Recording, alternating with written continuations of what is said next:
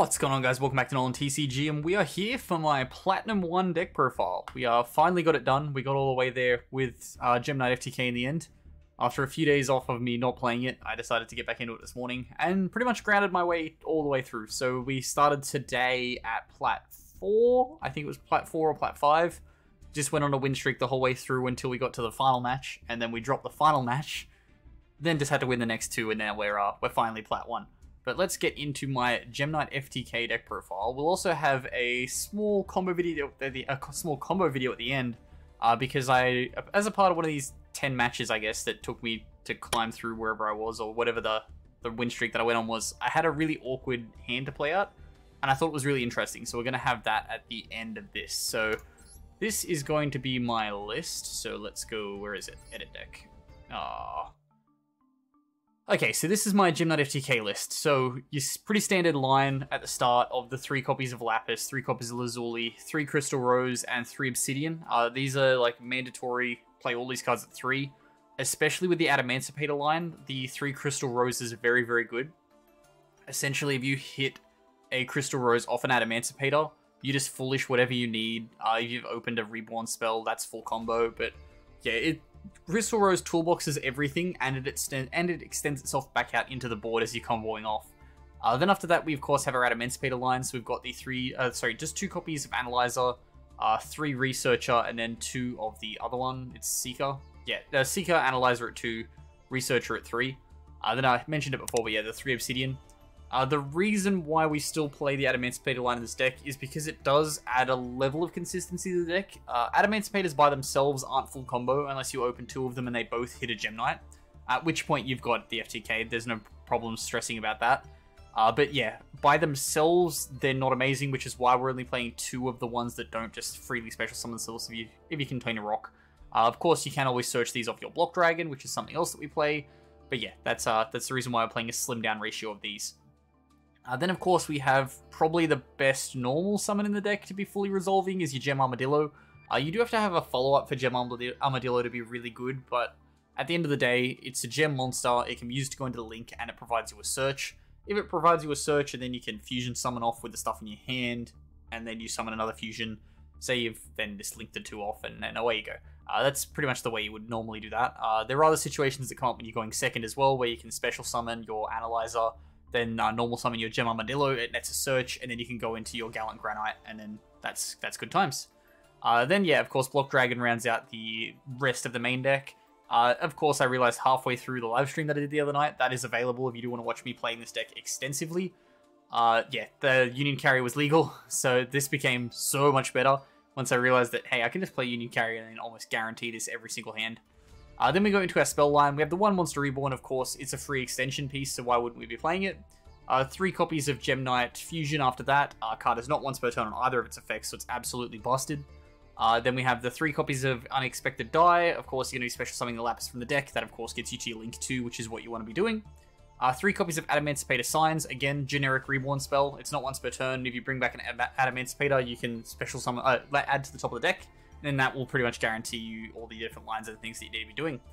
Brilliant Fusion, another card that's actually not that necessary in this deck anymore. Back in the day, Brilliant Fusion was the 1-card FTK. Nowadays, it does still do a lot of work, but at the end of the day, it's not as good as what it used to be. I typically use it to either get access to a Crystal Rose or access to a Block Dragon. But of course, it does provide you that free body on board as well, which is something that is good. Of course, that's good. But yeah, at the end of the day, it's not the best card. Then I only played the 1 copy of Call by the Grave. I assumed that we are going to be getting a ban list update on this once the ranked season ends on the 1st of February. So yeah, that's the reason why I only chose to craft 1 Call by the Grave, because we only have 1 Call by the Grave here at the TCG. For our extra deck, we do have the 1 copy of Seraph Knight. Not as useful as you would think it is. I typically use it here just to fuse off my Crystal Rose or the Union Carrier, which is a cute thing that you can do if you have like Union Carrier and then 1 Gem Knight. You equip the Block Dragon to the Gem Knight, activate your Gem Knight Fusion and fuse into the Seraph Knight, and then you just net big searches after that.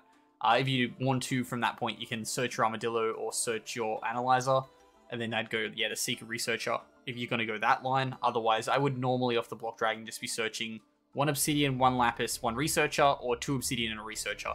It's normally just the best way to go, unless you want to get access to that Crystal Rose, but getting it into the graveyard can be a little bit tricky once you've already made your Seraph Knight.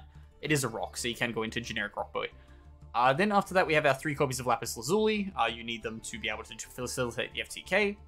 2 copies of Big Rock Boy. This seems dumb, but he is just there to churn resources out of your hand and put them in the graveyard.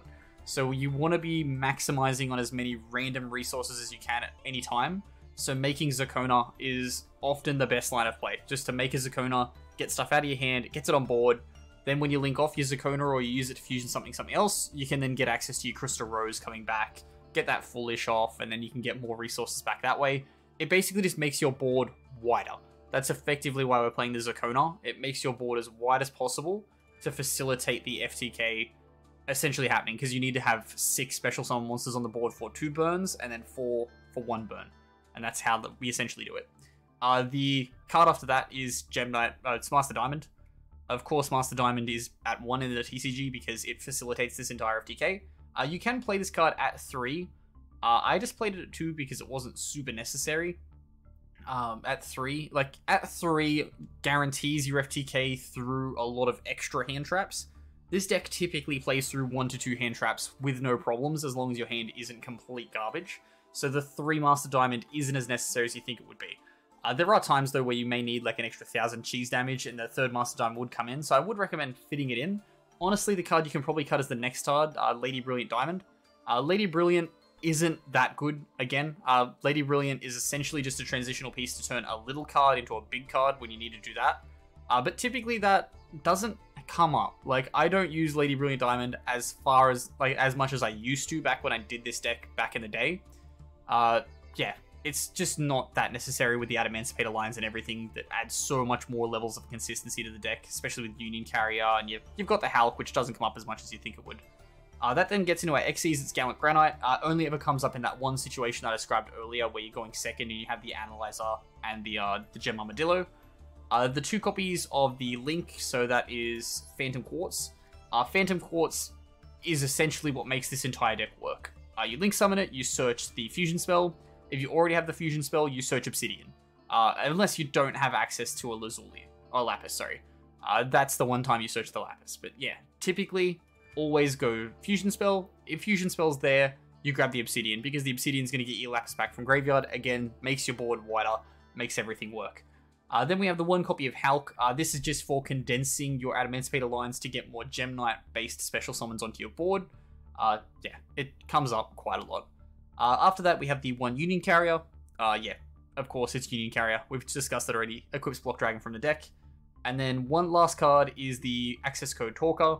You can probably cut this Access Code Talker. I only ever used it in boards where I was going second and needed to like break a lot of back row. Save my opponent, was playing a lot of Floodgates that kind of mess with me a little bit. Access Code was where it came in. Access Code just generally was here if I couldn't get to the FTK and needed to just completely wipe my opponent's board to make sure they weren't playing.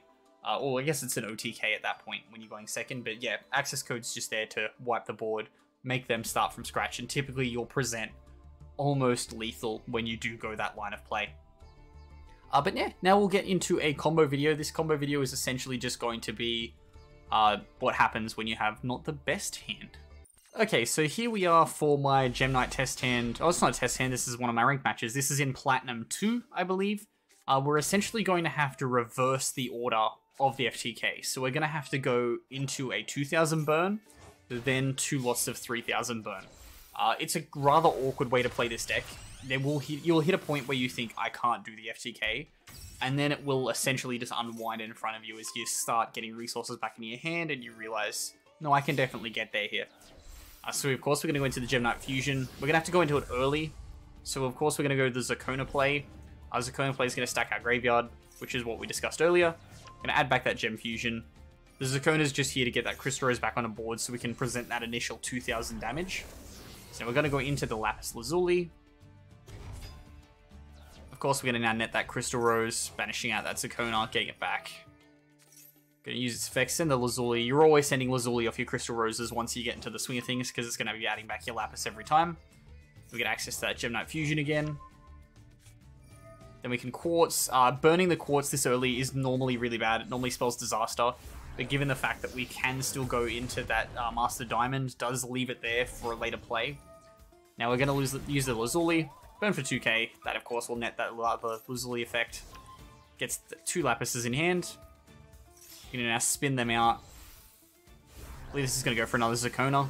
Again, just trying to make the board as wide as possible, because at this point you can now go into the Union Carrier. That's going to then equip a Block Dragon to the Lapis Lazuli, because you will notice we don't have a Lapis Lazuli in grave here, so this Lapis Lazuli needs to go so our Master Diamond can work successfully. So now I'm going to banish out, add that, and then we're going to go into a Seraph Knight. Like I said before, Union Carriers are light, Seraph Knight's the best way to go in these situations. You don't want to normal summon off the Seraph Knight, however, because that's not a special summon monster, so your Master Diamond wouldn't present lethal. So holding that Seraph Knight is overall the best way to go here. Of course, we're going to add the double Obsidian because we already have a Lapis in rotation. We're going to banish one of them out to get our Gemini Fusion back. Special Eye Researcher, of course. Just overall trying to see what we can get to. We've hit the Lazuli here, so we're not going to be too stressed about resources. Game is very much presented at this point. It's going to be special summoning out that Lazuli, hitting the Gemini Fusion off, spinning the 3. The Lazuli just made it so much easier. So we're just going to slap down that Master Diamond. The Obsidian's going to trigger. Of course, summoning back the Lazuli to Lapis to the field. And now guess what? We've got 2 3000 burns for Master Diamond. This is the best way to kind of get this deck working in these situations. I'm fairly sure I'm about to have an alarm go off on my phone, so I do apologize if that's going to wreck the end of this video. There it is. We're going to stop that. But yeah, that was my Plat 1 Gem Knight FTK video. Deck's really, really good. Of course, it's not going to be legal for the TCG once that new ban list comes around, but it is still a fun deck that you can mess around with. It becomes a much more gambling-centric deck.